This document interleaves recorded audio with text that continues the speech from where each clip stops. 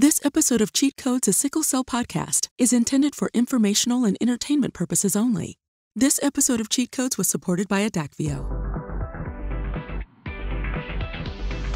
Dr. Mike, we're off to another episode of Cheat Codes. How are you today? I'm excited. Me too. We have two alumni of Cheat Codes, two just exceptional sickle cell colleagues of ours who have been on Cheat Codes before, who are pushing forward. They're pushing the ball down the field, man. For sure, we're going to get deep into some science today. I love it. But you know what? The listeners aren't here to hear us. They're not here to hear us speak. They want to hear our guests speak. So we're going to give them all the time possible. And what I'm going to do actually is ask our esteemed guests, after I welcome them, to talk a little bit about themselves. Are you good with that, Dr. Callahan? That sounds perfect. Let's do it. Well, let's start with Dr. Vijay Sankaran. Dr. Vijay Sankaran, welcome. Oh, thanks for having me. It's great to be here. Why don't you remind the Cheat Codes listeners a little bit about who you are and why sickle cell disease matters to you? Absolutely. I am on the faculty here at Boston Children's Hospital. I practice as a pediatric hematologist, and our research over the last 18 or so years has really focused on ways that we can better understand sickle cell disease and develop ways that we can treat this disease. And in fact, things that we've done now 15, 16 years ago are now starting to lead to ongoing therapies. So we're very excited, but obviously there's a lot that we need to do and a lot we still need to learn. And so it's terrific to be here. And you're joined by a colleague who, of course, is no stranger to you. We have Dr. Mitch Weiss. Welcome, Dr. Mitch Weiss. It's a pleasure to have you on Cheat Codes once again. Thank you. I'm so happy that you invited me back. I love listening to your show. It's an absolute pleasure. Why don't you remind us a little bit as well, to remind the Cheat Codes listeners who Dr. Mitch Weiss is and why he's interested in sickle cell disease. So I'm a physician scientist. I work in the laboratory and I take care of patients.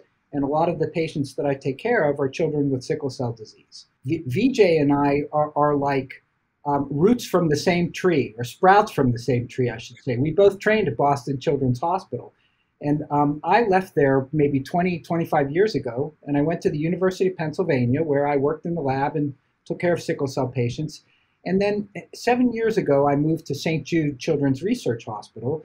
And one of the reasons I did that is because before I moved, I was working in the lab and I was taking care of sickle cell patients, but I was not working in the lab for sickle cell patients.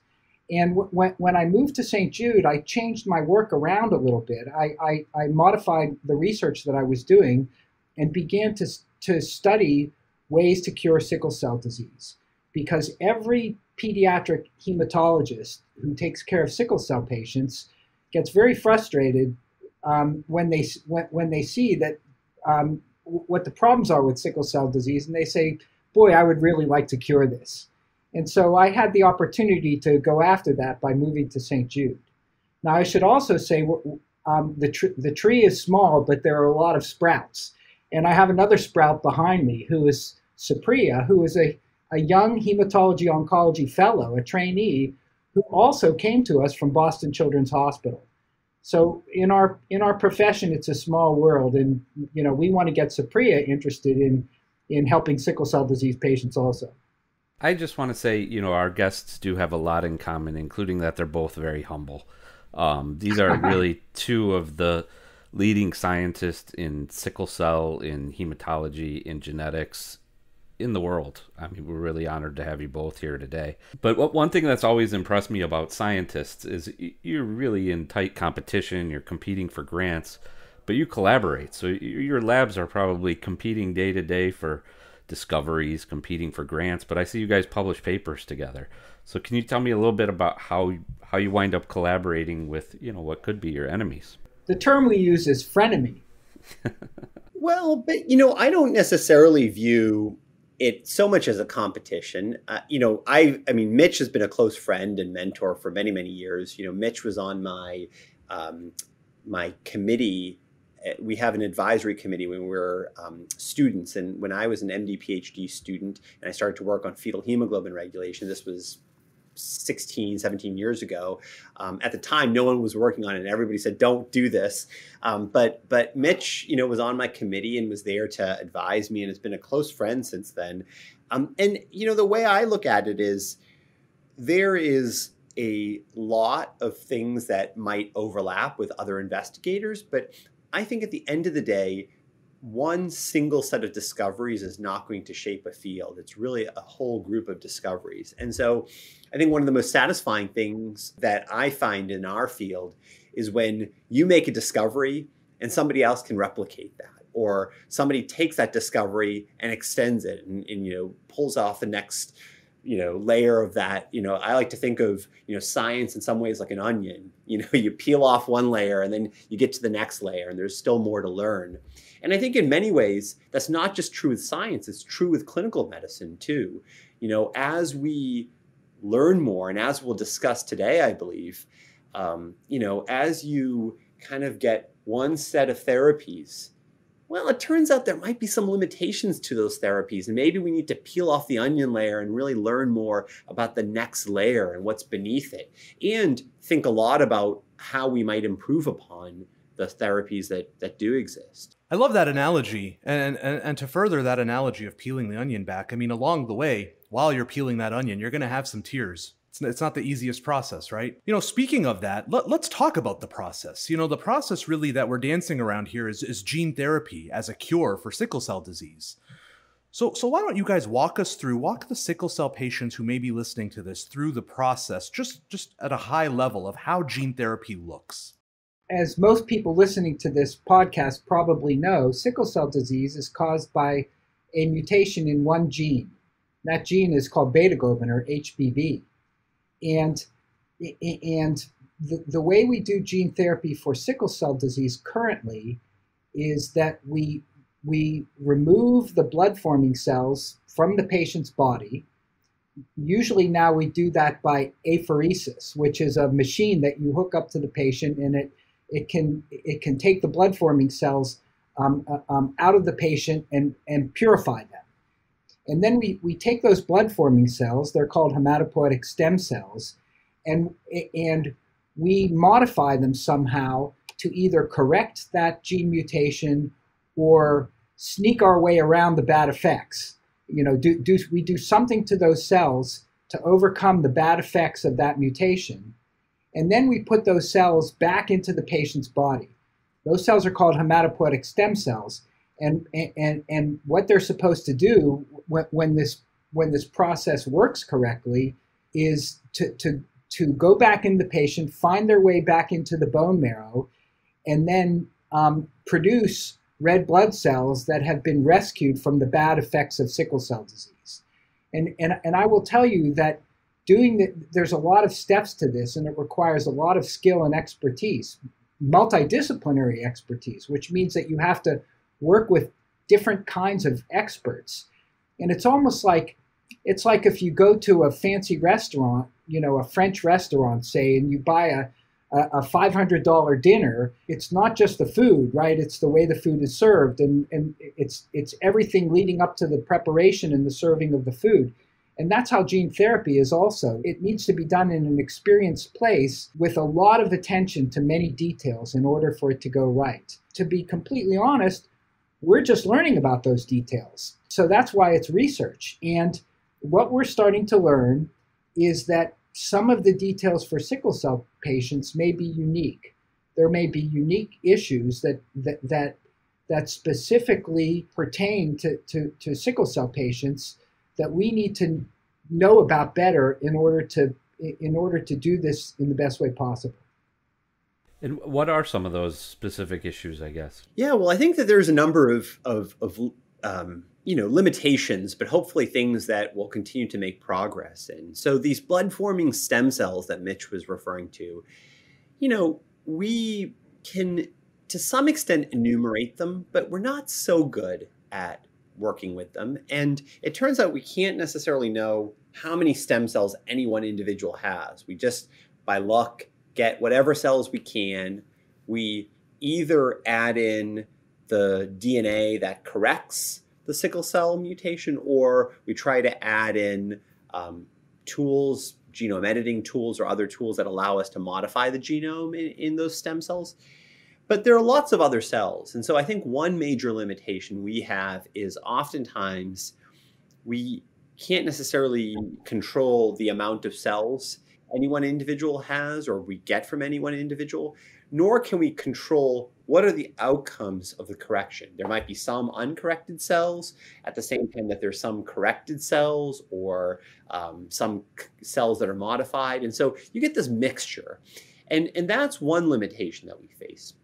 The other limitation that's really come to light recently, which I think to some extent is causing, concern in the field, and I think it's hard to know what exactly underlies this, is the fact that in a couple of instances, patients have been given blood-forming stem cells, that are corrected in some way. And after some period of time, those patients have gone on to get blood cancers.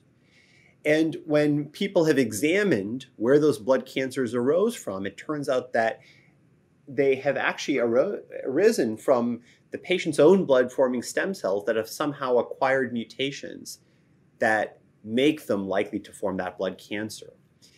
Now, there's a lot we don't understand at the moment, but I think that that's been resulting in halts in several ongoing trials that I'm familiar with. And so I think that that's been one limitation that's the field is facing at the moment.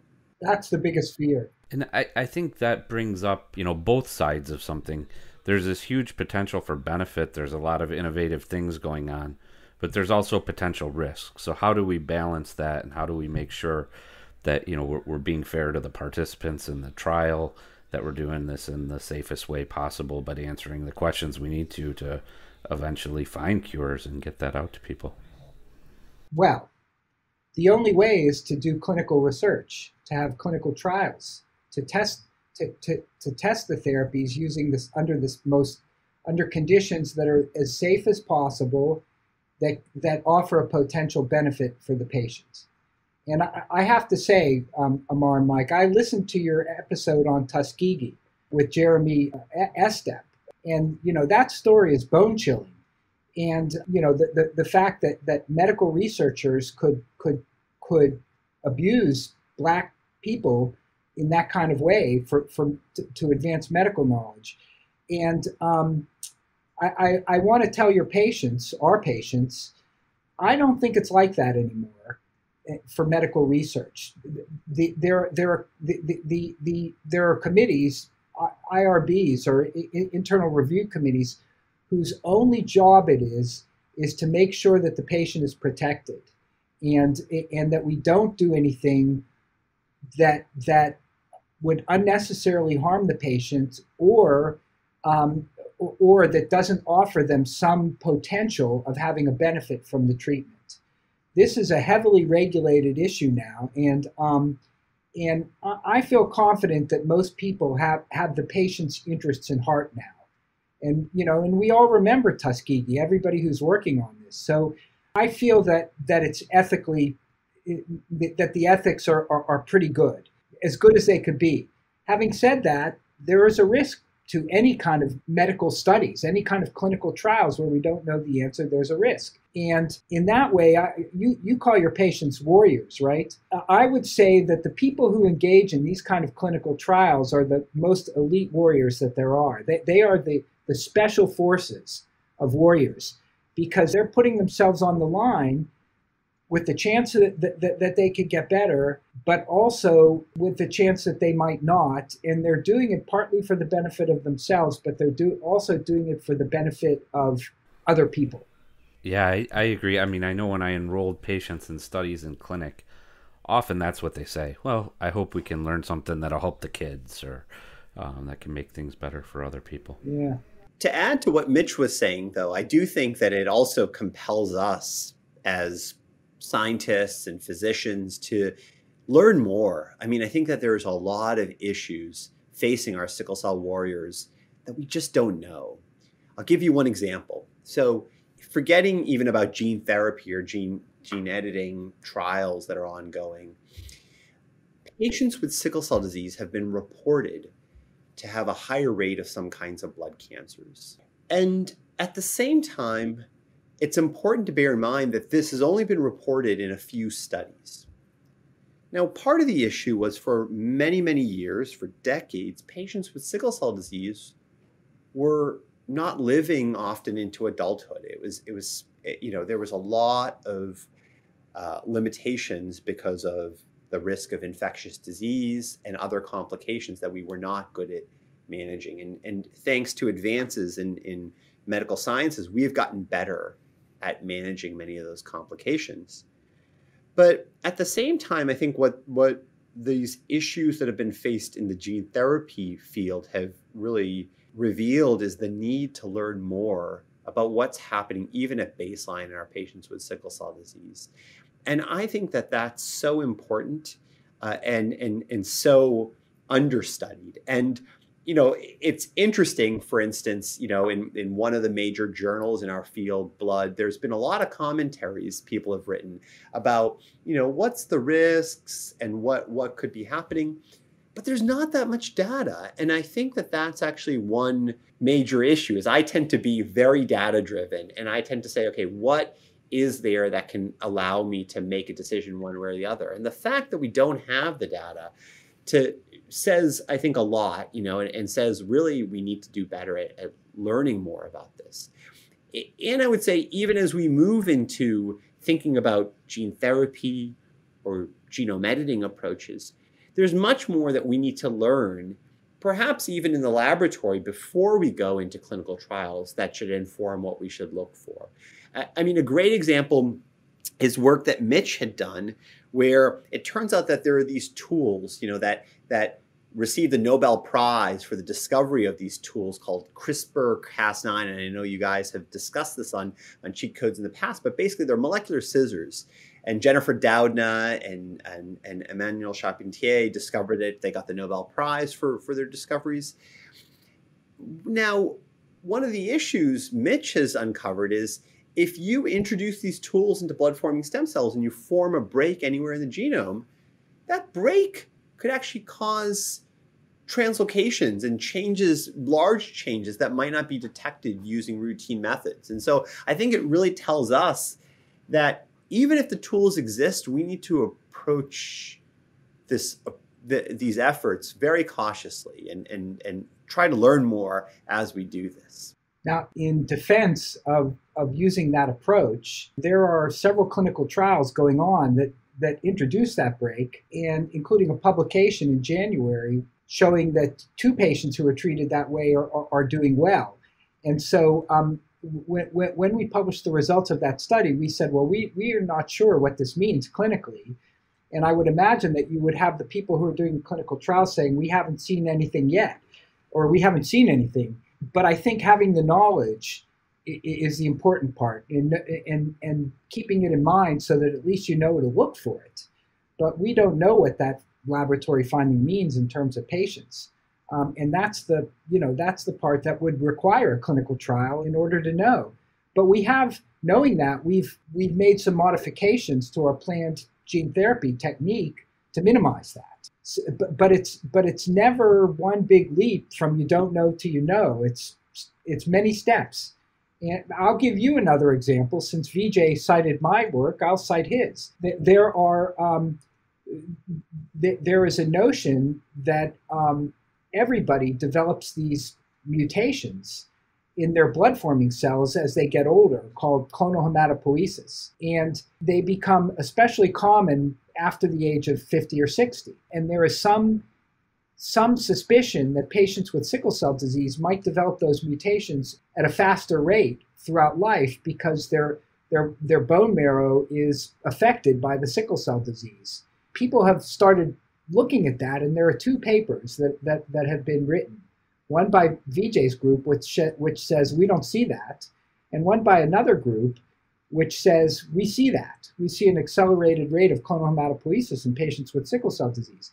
And if you read those papers, what you'll find is that both groups acknowledge each other's findings, and they say, well, the methods that we used weren't perfect because nobody's done a controlled correct experiment yet on this. We used this. We came to this conclusion using data that was pre-existing, And we have to respect the other side's opinion. And this is going to require further research. And so that, that's exactly what Vijay says. Now somebody has to make a bigger experiment that addresses this in a more decisive way. And this is how we learn step by step. Yeah. And I would just add to that. I mean, I think that our findings and what was reported in this smaller study by this other group that had really just looked at a smaller group of patients and compared them to external controls, that because they didn't really have internal controls that were sequenced together, is they said, well, maybe we detect a little bit of a higher rate. But actually, if you look at the paper now, it basically says, well, we couldn't really statistically see much of an increase. There might be a slight signal.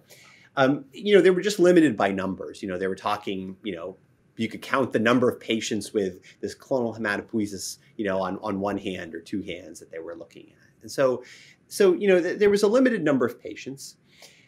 We looked at a slightly larger group of patients, about 3,000 patients with sickle cell disease, and they're using whole genome sequencing. So looking at the entirety, all 6 billion bases of your DNA in every cell, we did not see a higher rate of sickle cell disease. And all of the patients with sickle cell disease were sequenced with individuals without sickle cell disease. So it was done in a little bit more of a controlled manner from a technical perspective.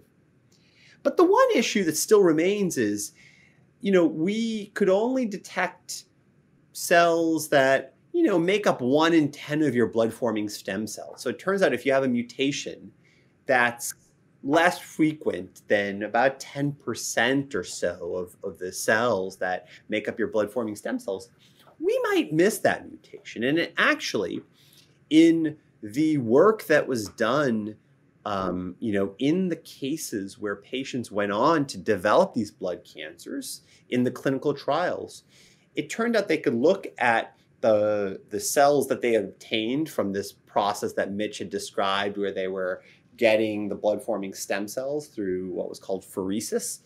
And when they looked at those cells, they could detect a very low level of these mutations. And other people have seen this in other clinical trials, such as transplants from other donors. People have seen, Courtney Fitzhugh at the NIH, for example, has seen very small clones that existed before. And then as the trial went on, those clones suddenly took over. And so I think that there's lots to learn, but I think probably the most important thing is not necessarily looking at more patients, but really looking more deeply might help us. Now, on the flip side of that, the one thing I will say is what we know from studies of adult blood cancers where people have studied this process is normally those very small clones don't give you that much prognostic information. So very large clones, if you're above 60 years of age or so, and you have a clone above that 10% that I told you about, you have a high risk of getting a blood cancer, about tenfold compared to the general population. If you have a small clone, that risk is not the same when people have looked at it. And there's been a couple of really large studies that have done that, where they've actually looked at everybody in large populations, such as the Women's Health Initiative and some of the other population cohorts where they've followed people over decades. So I think that there's a lot of questions, but I think it's actually just as important that we don't get comfortable and that we start to, really push ourselves to get better and ask these questions. I think that when we as physicians and scientists are uncomfortable, usually that's when progress is made. And I think that this should be a time where we should give ourselves a kick in the shin, so to speak, and really say, Mitch, is that trial really the right thing to do? Or should we think about it? Should we be looking for other things? Should we be pushing ourselves harder to better look at endpoints? And I think that that's one of the values of being in this field, is that we should push ourselves and we can push ourselves, and we want to do, I think, ultimately what's really best for our warriors and really try to learn more. Yeah, I can tell you the information that we just discussed, nobody knows what to do with it clinically. Nobody knows, I've been on several phone calls and people say, well, should we test patients for this before they undergo gene therapy? And, always there's an argument as to whether that's going to help or not. And I think it will take some time to get those answers. There is always something that we don't know. If you look at the field of gene therapy over the last 20 years, it's been success, failure, and so it's always two steps forward, one step backward. And we're in a much better place than we were 20 years ago, but there's still setbacks. And one of the things that concerns me is our system now doesn't tolerate setbacks very well. So, the big gene therapy company, Bluebird, has learned a tremendous amount about gene therapy. They probably know as much as anybody else in the world about how to do this. These 2 or 3 cancers that happened in their sickle cell gene therapy patient out of something like 50 patients was a huge setback for them. And in the world of finance, that can put you out of business.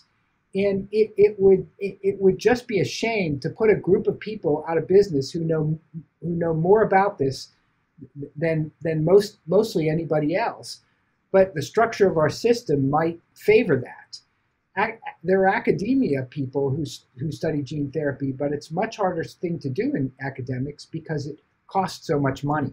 So, we could do better all working together to figure this out. We try, but the system holds us back sometimes. Today's episode of Cheat Codes is brought to you by Novartis, manufacturers of Adakveo and the Adakveo Warrior Way program. Hey, warriors fighting sickle cell disease. You know how unpredictable and uncomfortable sickle cell pain crises can be. That's why it's so important to explore your options. One of those options is Adakveo. What exactly is Adakveo? Adakveo is a treatment for people 16 years or older with sickle cell disease that could reduce how often certain pain crises happen. It is not known if Adakveo is safe and effective in children under 16 years of age. And the Adakveo Warrior Way program can provide you with support, including tips, tools, and resources to help you understand Adakveo. Reducing the frequency of pain crises may be possible with Adakveo. Talk to your doctor to see if treatment with Adakveo is right for you, and visit adakveo.com to learn more. That's ADAKVEO.com. Visit adakveo.com today. Important safety information. What is Adakveo? Adakveo is a prescription medicine used in people 16 years of age and older who have sickle cell disease to help reduce how often painful crises happen. It is not known if Adakveo is safe and effective in children under 16 years of age. What should I tell my doctor or healthcare provider before taking Adakveo? Before receiving Adakveo, tell your healthcare provider about all of your medical conditions, including if you are pregnant or plan to become pregnant. Adakveo may harm your unborn baby. Are breastfeeding or plan to breastfeed? It is not known if Adakveo passes into breast milk. You and your healthcare provider should decide the best way to feed your baby during treatment with Adakveo. Tell your healthcare provider about all of the medicines you take, including prescription and over-the-counter medicines, vitamins, and herbal supplements. How will I receive Adakveo? Your healthcare provider will give you Adakveo as an infusion into your vein through an intravenous or IV line over 30 minutes. You will receive your first infusion and then a second infusion 2 weeks later. After that, you will receive an infusion every 4 weeks. Your healthcare provider may also prescribe other treatments for you to take during treatment with Adakveo. Do not stop receiving Adakveo unless your healthcare provider tells you to. If you miss an appointment for an infusion, call your healthcare provider as soon as possible to reschedule. What are some of the possible side effects of Adakveo? Adakveo may cause serious side effects, including infusion-related reactions. Infusion-related reactions may happen during or within 24 hours of receiving an infusion of Adakveo. Your healthcare provider may slow down, temporarily stop, or completely stop your infusion with Adakveo if you are having an infusion-related reaction. You may continue to receive Adakveo at a slower infusion rate, and your healthcare provider may give you certain medicines before your infusion to lower your risk of getting an infusion-related reaction. Your healthcare provider should monitor you for signs and symptoms of infusion-related reactions and treat your symptoms as needed. Tell your healthcare provider right away if you get any of the following signs and symptoms of an infusion-related reaction: pain in various locations, headache, fever, chills or shivering, nausea, vomiting, diarrhea, tiredness, dizziness, sweating, hives, itching, shortness of breath, or wheezing. Adakveo may interfere with a blood test. Tell your healthcare provider if you are receiving Adakveo before having any blood test. Adakveo may interfere with a laboratory test to measure your platelet counts. The most common side effects of Adakveo include nausea, stomach area or abdominal pain or tenderness, joint pain, back pain, fever. These are not all of the possible side effects of Adakveo. For more information, ask your healthcare provider or pharmacist. Call your doctor for medical advice about side effects. You are encouraged to report negative side effects of prescription drugs to the Food and Drug Administration. Visit fda.gov/medwatch or call 1-800-FDA-1088. General information about the safe and effective use of Adakveo. Medicines are sometimes prescribed for purposes other than those listed in a patient information leaflet. You can ask your healthcare provider or pharmacist for more information about Adakveo.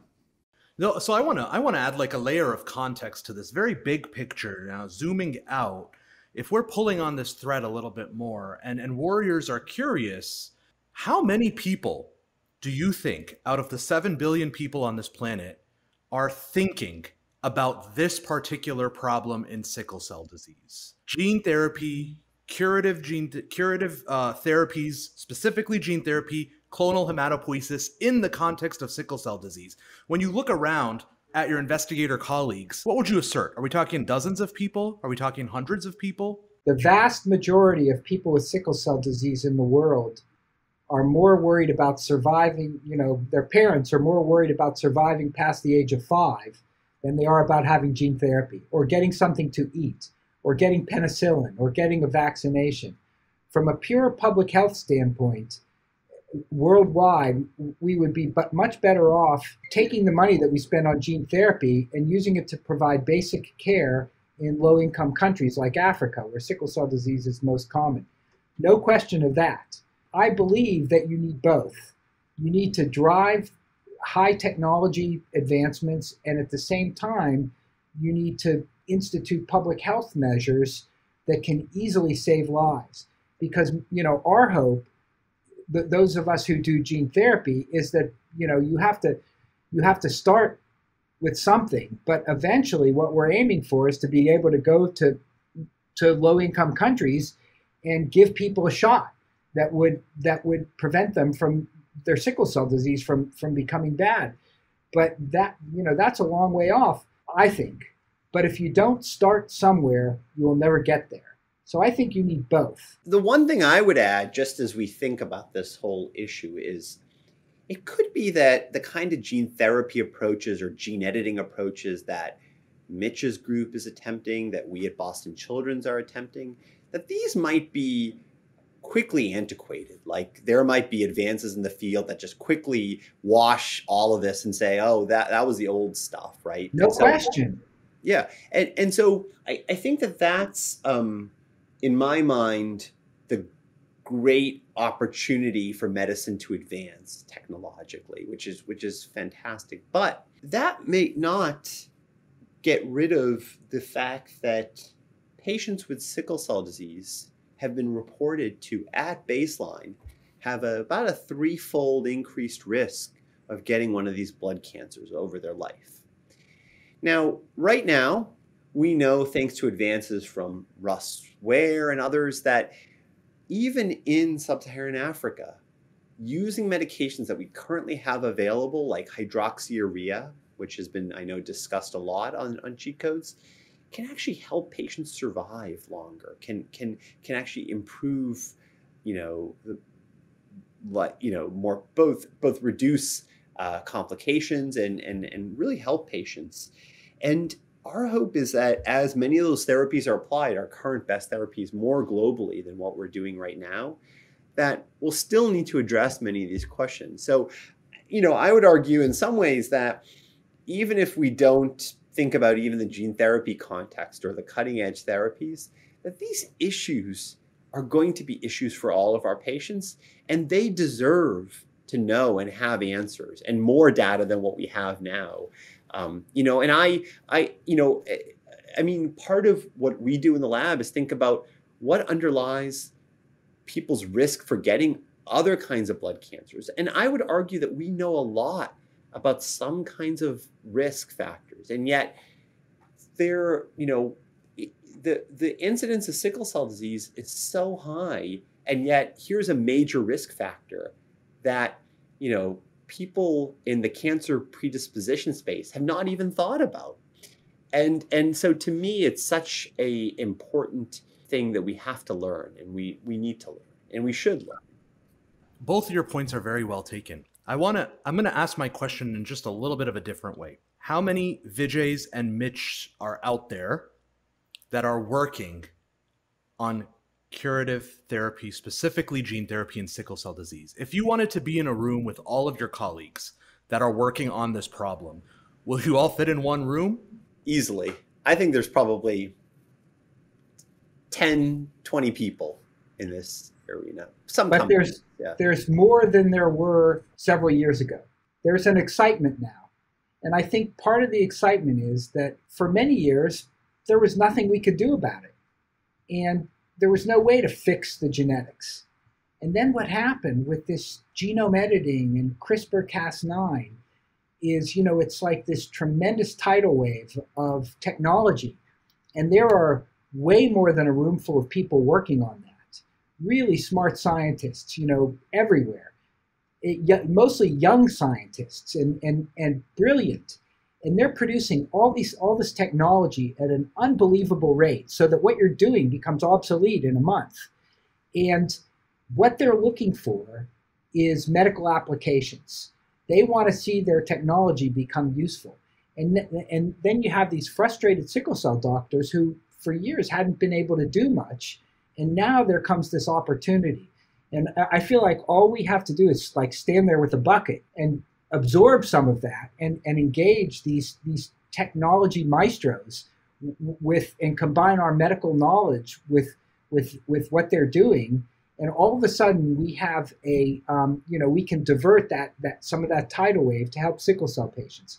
I think that's how a lot of us approach this. And the gene editing guys and the gene therapy, the lentiviral vector guys, the technologists, they love it because it gives some purpose to what they're doing. So it's a good marriage or a good match.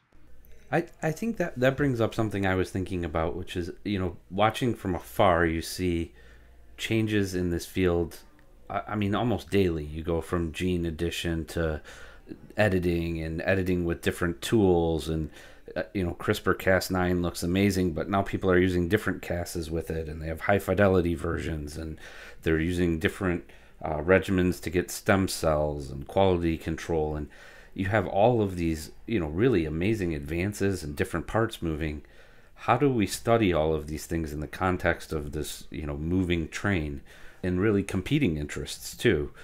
So how do you get a sort of data set where you can monitor safety and monitor efficacy across platforms across time that are constantly changing?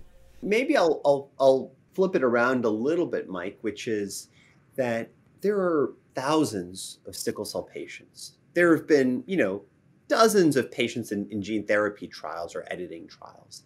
And I think we just have to bear in mind that for all of our sickle cell warriors, we need to better understand, even at a baseline, what's happening, what are the risks. And so I think that there's even a lot to learn outside of the context of these emerging therapies that we really have a responsibility to do. I mean, it's to me rather sad that the best natural history study that we have in the US was essentially a study that was conducted in the 1980s, and that's where a lot of our data is, this cooperative study of sickle cell disease. And there has not been, sadly, much since then. And I think that, if I was a politician, which I'm not, but if I was a politician, I would be saying, well, where is the funding for natural history studies? Why don't we all get together? Why is, it shouldn't just be because even institutions like St. Jude's or Boston Children's, we don't have enough patients to learn the data on our own, or, in Detroit, anywhere, we just don't. But if we could all come together, I think we could learn a lot more. And we really should, because that's really ultimately what our warriors deserve and need. And so I think we all have to work together to learn that. Now, Vijay, I would like to say that we have a pretty good natural history study at St. Jude. And one of the reasons that we have it is because St. Jude is willing to fund it. It is hard to get federal funding for such studies. And we have realized that we just don't have enough patients by ourselves to get all the information we need. So we're working, we're trying to work with consortia like TopMed to expand and to contribute our data to bigger efforts. But that's definitely the way that things need to go. And I think, the other aspect of it, which I think is really important to answer your question, Mike, is I think that the technology will always be changing. But I think it's important that people who sort of live in these worlds, Mitch and I are both aware of the latest and greatest tools, and we talk to a lot of people who are developing these tools. But we also live and practice as pediatric hematologists. And I think we have to wear both of those hats in what we do in thinking about it. Because, a lot of these young people that Mitch was talking about who develop these tools, they have no idea what a blood-forming stem cell is. They have no idea how to transplant that blood-forming stem cell or what the limitations are.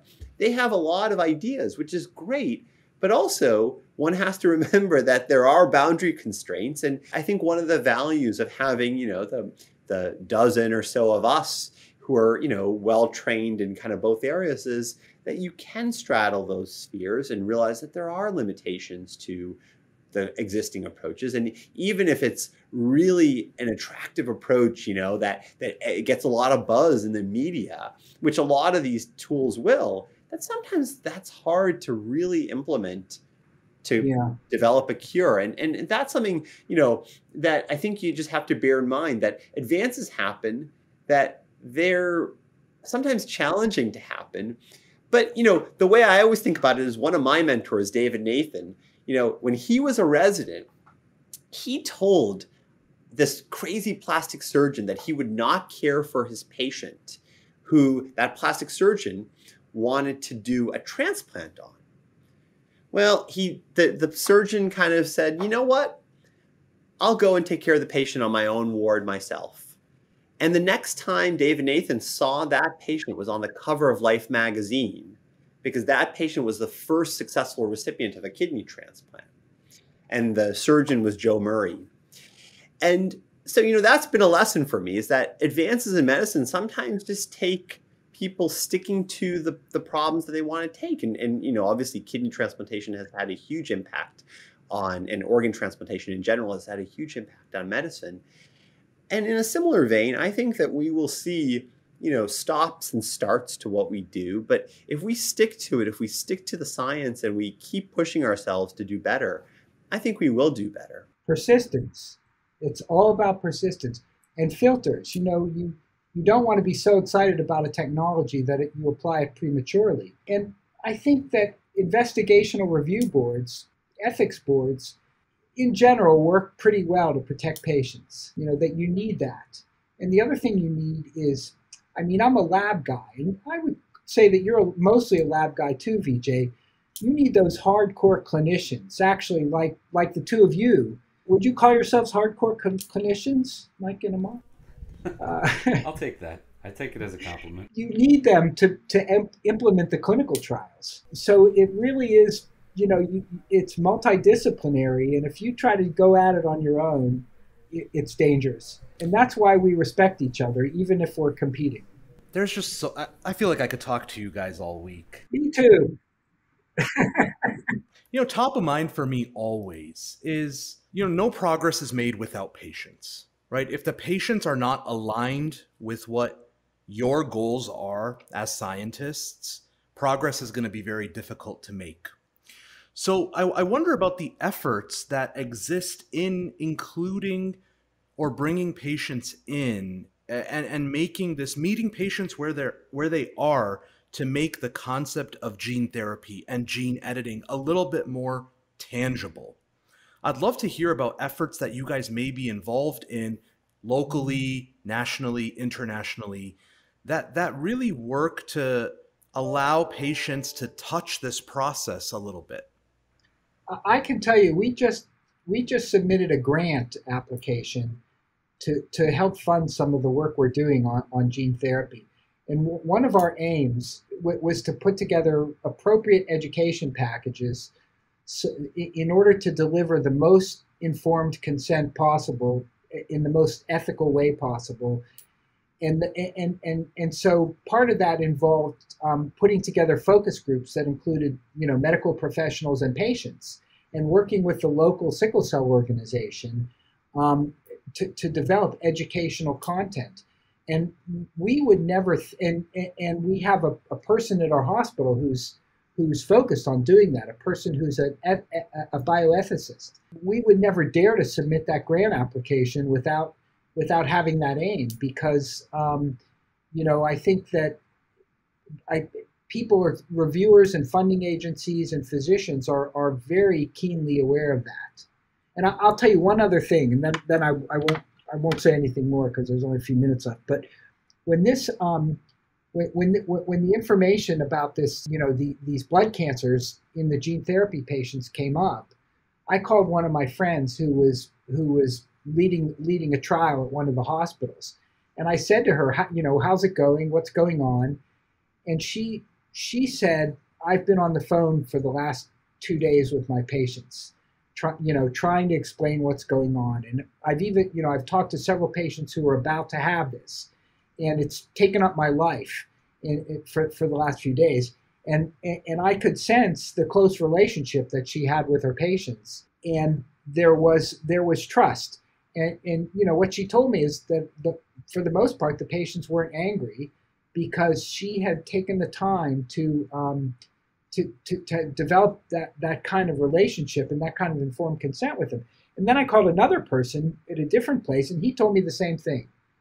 So, people are very well aware of this, and what I've seen, impresses me.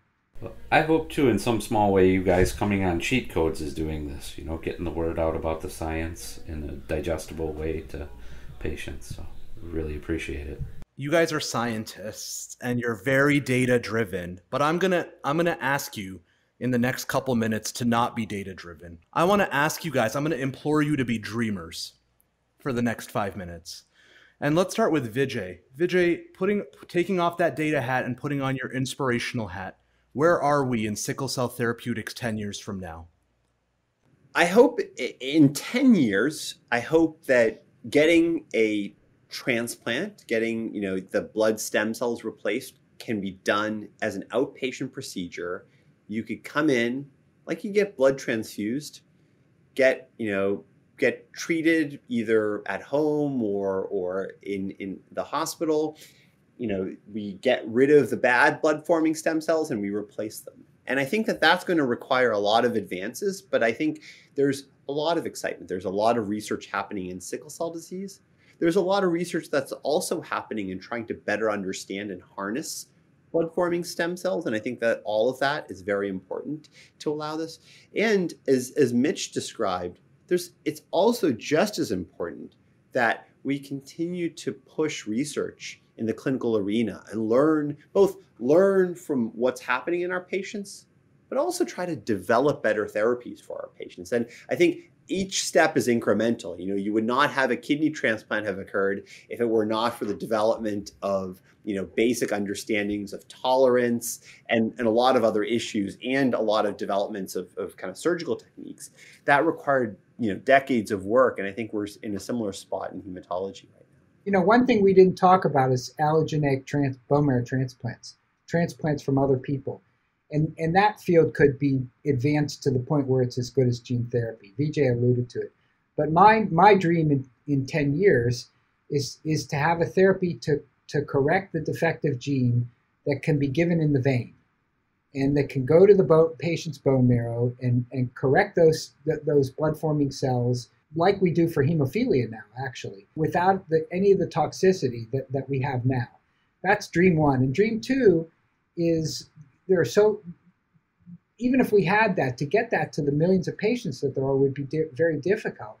I would also hope that there is a pill that works 50 times better than hydroxyurea to prevent all of the organ damage and complications that have in sickle cell disease, that doesn't cost a lot of money, that we could go to low-income countries and just distribute that. And that we have a world where the disparities in delivery of healthcare are completely erased, so that we can do that effectively. The best vision that I've seen for that is on Star Trek. So if you watch Star Trek or you go online, I think they had it right. There was no patient that had to pay for medical care. And, they had I forget what they were called, the phasalizers that could treat anything. But everybody was treated the same. I think eliminating disparities in healthcare is equally important, if not more, than the technologies. But to have them both together would be the dream life. Well, with that, I mean, I want to just thank you both for pulling along with this Star Trek theme. Thank you both for your contributions that are going to allow sickle cell patients to live long and prosper. We are indebted to you as colleagues. We're indebted to you for all the hard work that you put into this and for your time that you've spent with us and the Warriors today. We love what you're doing. Yeah, thanks for having us. And you guys are welcome to use cheat codes as a platform anytime you want. Thank you so much once again. Sickle Cell Warriors, if you want to, one last thing before we leave, because what's going to happen is Sickle Cell Warriors are going to say, how do we keep up with what's happening in the Sankaran lab and the Weiss lab? Where can they keep up with what you guys are doing? How do they follow you? Yeah, if you want to follow me on Twitter, I've sometimes been a little bit quieter, but I am Blood Genes as one word. So please do follow me, and I try to keep things updated both about our work, but also work in the field more broadly. And so definitely, please do follow. I'm more electronically challenged than Vijay, so I don't do social media very much, and it makes me want to update my website at St. Jude, but you can email me. And if you go to St. Jude website, it'll give my email address, and I'm happy to talk about it with anybody who is interested. Beautiful. There you have it, Warriors. I want to thank the patients again. Please. Yeah, absolutely. Nothing for patients without patients. We thank you guys. Please go ahead and follow both of these exceptional individuals who are just driving this field forward. Thank you, guys. Thanks again. Thank you.